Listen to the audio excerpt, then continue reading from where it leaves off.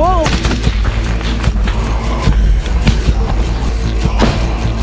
All right, y'all, I'm at the Come Arms channel.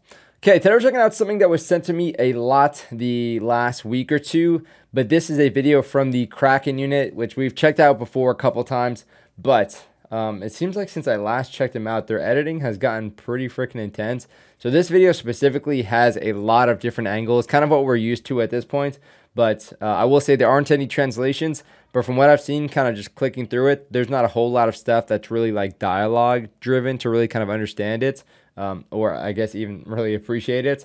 But yeah, it looks pretty hectic. It's about 12 minutes long, and you guys will kind of see what I mean when I'm talking about hectic. Now, before we get into that, I want to tell you guys about Wartrace Workshop. So I will put their Instagram page down in the description. You guys seriously need to check out their work because they sent me this. So this is a 105mm howitzer shell from Ukraine that is, you can kind of see there, done up very, very nicely with paint. You can kind of see it on the bottom there. It's one of the coolest ideas I have seen for coming up with a way to, you know, get money to support these fighters. So you guys seriously need to check out their page. They have a lot of really fantastic artwork. So I will put that in the description down below. Definitely go and check them out. Выпускай Кракена.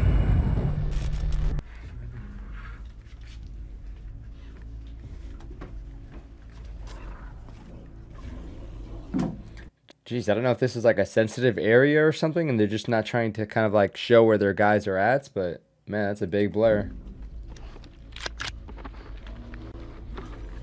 Damn. Nice weapon setups. Oh, the Black Hornet? Dude, no way.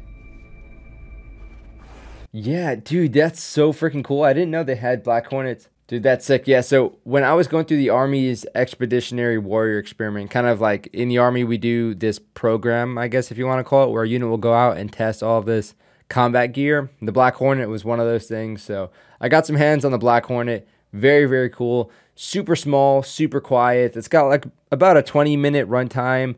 I think from what I remember, like 4-kilometer kind of range. So it's pretty helpful, especially when you're talking about like an urban area. If you don't want people kind of like hearing it, it's a great tool for recon. You just bring one back. If you have like kind of like the set he had there, you know, you could also have another one and you can send that one out right after while the other one charges. So really cool system. And their rifles look pretty, look like they all had pretty much ARs with like EOTechs and some suppressors here and there. Dude, they got a GoPro on this or something? Is it a GoPro? Dude, what a view, man. What is that weapon?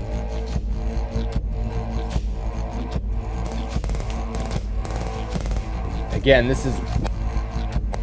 Man, the terrain these guys have to move through. With all these little positions here and there you have to worry about. Терпи, братик. Терпи. Потерпи. Чуть-чуть. If there is anything that I'm kind of missing as far as the what they're saying, definitely let me know. Dude, they survived that? What was that, Daniel Defense AR?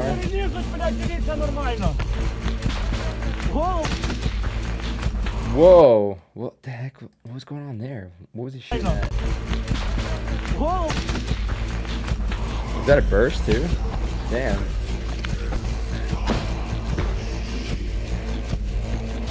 That thing had like no backblast. What was that? Sorry I'm pausing it so much, but... Yeah, that thing had like no backblast. I mean, it looks like an AT4. Maybe... No? What is that? I'm not sure.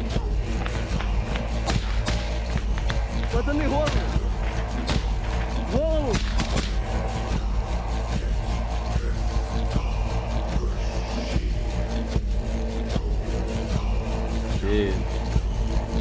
This is like some of the most like intact foliage I think we've seen. This audio, this background audio is kind of creepy, dude.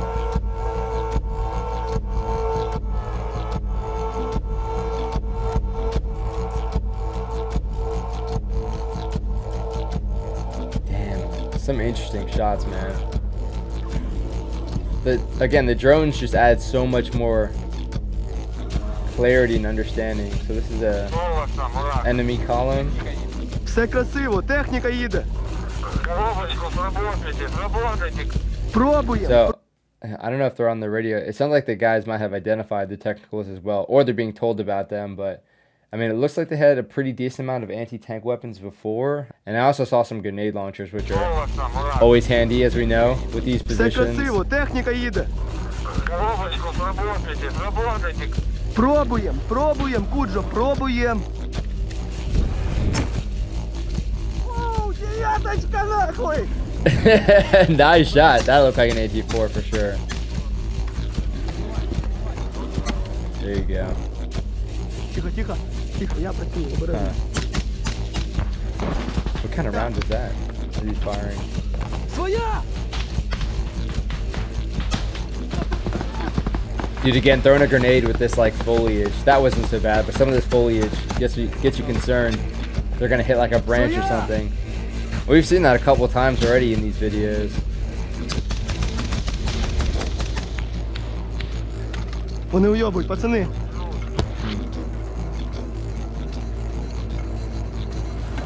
Oh damn, yeah, no kidding. They have a few. This is kind of cool, seeing them like actually prepare everything too. Again, it's not something that's shown too often. Interesting. Who developed this? I don't think I've ever seen this. This looks like maybe like an 81 kind of size mortar. Huh. Yeah, I've never seen that system before. Interesting. It seems pretty accurate.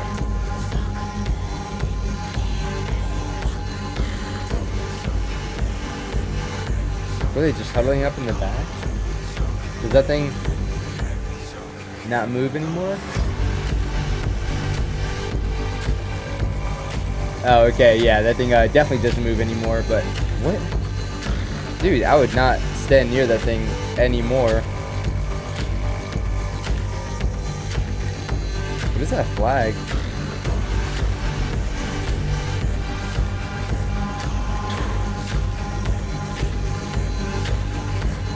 It's hard to see what terrain. Oh damn, dude, that was.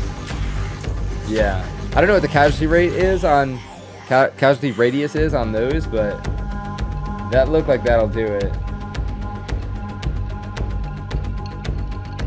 Oh, seeing the drone perspectives is always cool too.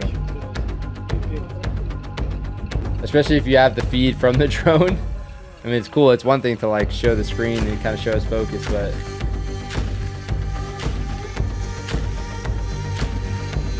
that's crazy, dude. Oh man, all these tanks just getting smacked. Is that a transport truck? Oh, dude. Golly, how many do they have? Nice.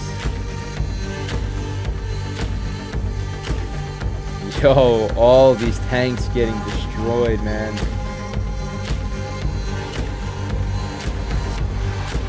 Those FPVs are freaking wild.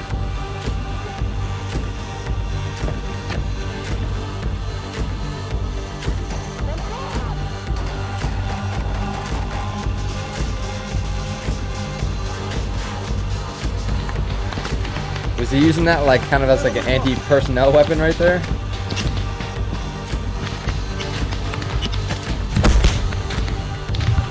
Jeez, dude. I imagine the enemy's pretty freaking close, judging by how they're, you know, not really staying out of cover too often or for too long.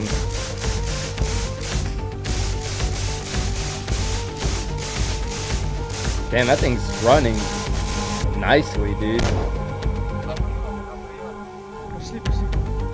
I just think of like our saws. Those things are beat up.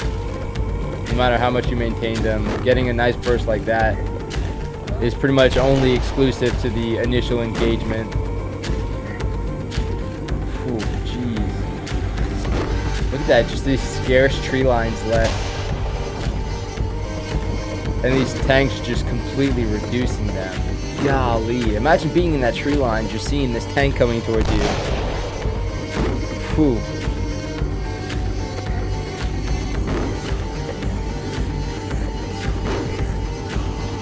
Man. It seems like they're shooting pretty quick. I'm not sure if that tank itself is an autoloader, but...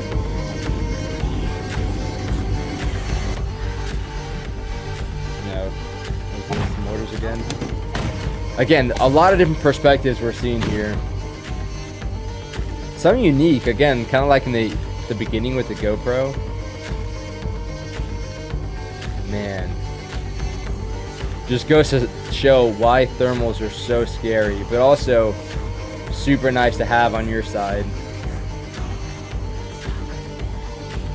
It makes for adjusting fire super easily. Dude, they're just reducing this entire tree line. It's so crazy. It's like, that's like the only areas that they could find to build a somewhat covered, concealed position. And they just reduced it. Хорошо, так и работаем, так и работаем. Максимально аккуратно. Сделали 3-4 выстрела и выбежали. Seeing the operations center is kind of interesting as well. Seeing what systems they're working with, how they're labeling their maps, how they have their overlays set up. And also just their demeanor.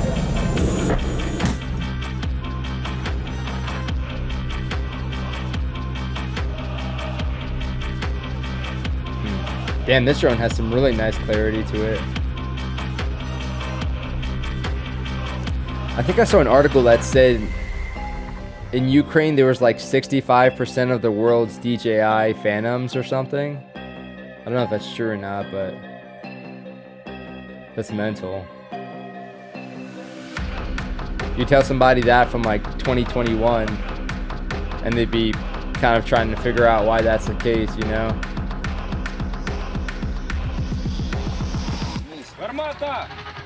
Yo, and the arty, nice, dude.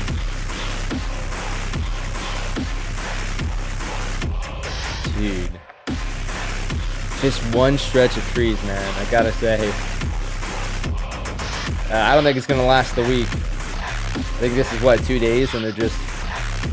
Oh, yeah, I saw that. The BMP that ran over their own guys.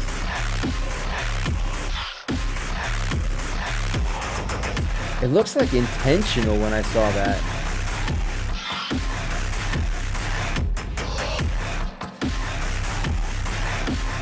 Just wild, dude. Oh man, that would cool. I know with the when we were traveling or working with the AAV guys, the amphibious assault vehicle crew, them and the tanks would call us or refer to the infantry guys as crunchies sometimes. You know, kind of for this meaning. But yeah, luckily I never had to see that. But yeah, seeing your buddy getting crushed by your own armored vehicle, yeah, I don't know how I'd feel about that.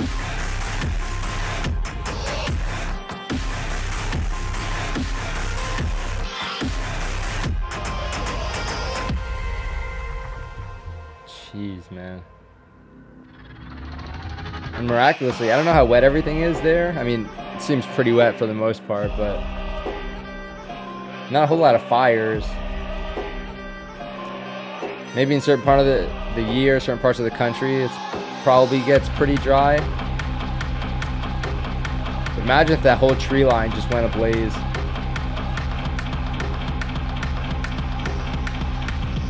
I don't know what that BMP was doing.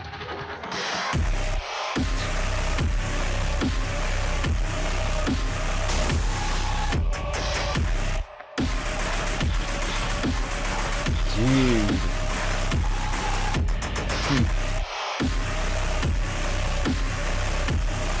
Even seeing the tracks like through the grass, you kind of like wonder what the story is behind that. It looks like they went, tried to drop some guys off or got something, and then split back, but it also kind of looks like it did another loop even.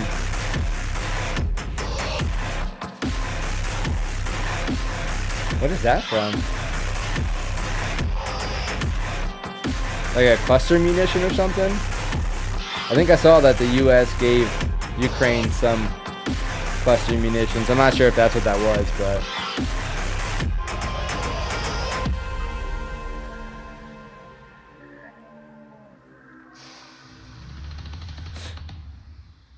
golly, man. Yeah, so I guess this is kind of how to support them or something, PayPal. Yeah, Kraken, yeah, they're definitely still in the thick of it. That's for sure, just from this one video here. And I don't know how long this kind of duration was, but it looked like it was probably like a couple days.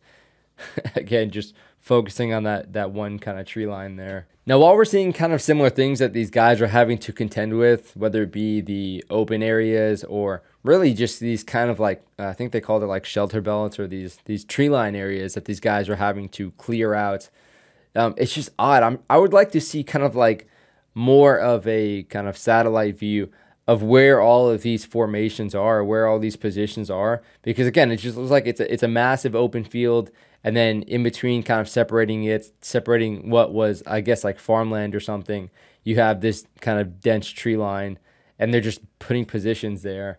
So yeah, it's just wild. I mean, sometimes they get pretty desperate, and that's when we kind of saw like some people running out of the tree line and into the open. Now, thinking from the infantry perspective, trying to attack something like that seems like it'd be pretty straightforward. But again, when their position is surrounded by very open ground, you either have to attack from the open ground, which if you don't have any armored vehicles is, not going to be great for you, especially once they start dropping artillery, or you can just kind of travel through the tree line, which again we see is pretty much just as difficult to contend with. You have all of their indirect fire weapons. You have all of their machine guns already set up. They have their fields of fire established. So they have the advantage by far. And having to assault in such a linear direction, you can't really utilize certain tactics as far as like flanking, because then you're just going to be flanking from, outside of that tree line. And yeah, again, it's not going to be ideal. So as far as traditional tactics, you can't necessarily use them. In the Marine Corps, we like to do the whole, buddy movements, buddy pairs, fire and move, where everybody's just bounding across like open fields. Again, like when you're talking about a conflict like this, it's not feasible to do that kind of stuff, especially with what we're seeing with these landmines, with these obstacles, with the technicals that these guys are dealing with, the artillery especially. So a lot of things that I'm thinking about, and I'm always kind of wondering, how would I approach that? And at the end of the day, it's just, what equipments do you have to kind of exploit, the violence of that? Whether it be the tank, we saw that was a game changer. Once the tank is causing havoc, then it makes it a lot easier for the infantry guys to kind of, exploit that a bit. But yeah, it kind of ends up you just needing something like that on your side. When you have something like that gets the enemy to be reacting much more, you kind of override what we call their OODA loop. So now that they're deciding, okay, do we want to abandon this position? Do we want to do X, Y, and Z? So now you have a little bit more control. So yeah, interesting. Let me know what your guys' thoughts are. If there's anything that you guys are picking up on, if you guys have a sort of military tactics background, or just something that you've been able to kind of analyze yourself, even if you don't have that background, let me know how you would approach certain situations like this, or let me know how you think certain equipment is, paying so much of an advantage on one side versus another. Especially if there's any pieces of equipment that you guys have seen that have been working really well, things that, weren't necessarily implemented in older, more traditional tactics. I think drones is kind of a big one for sure. But yeah, let me know what you guys think. Hopefully you guys enjoyed. If you guys have anything to recommend, especially if it's other units, we checked out a lot from the 3rd Assault Brigade and Kraken as well. But if there's any other units doing some great work too, definitely send that my way so we can check it out. But yeah, I think these guys are doing a lot of really solid work dealing with, what they have to, and kind of using what they do. I think they're doing a great job. So yeah, hopefully we can see them succeeding, pushing that counteroffensive and trying to take back some of their land. But that is it for this video. I'll see y'all in the next one.